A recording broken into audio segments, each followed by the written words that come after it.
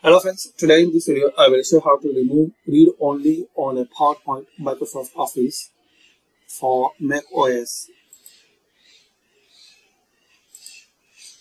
So if you see your read only Microsoft PowerPoint presentation, so click on File, then click on Save As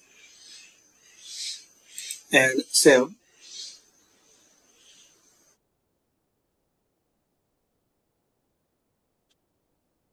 And you can edit that presentation.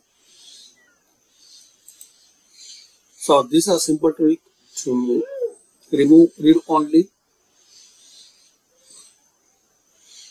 Click on File and then click on Save As. So thanks for watching. Share, like and subscribe. And guys, another method you can use only. Open that file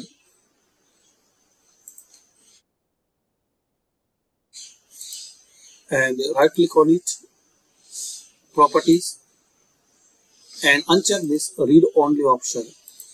Then apply, then click on OK. Please comment this method work for you or not.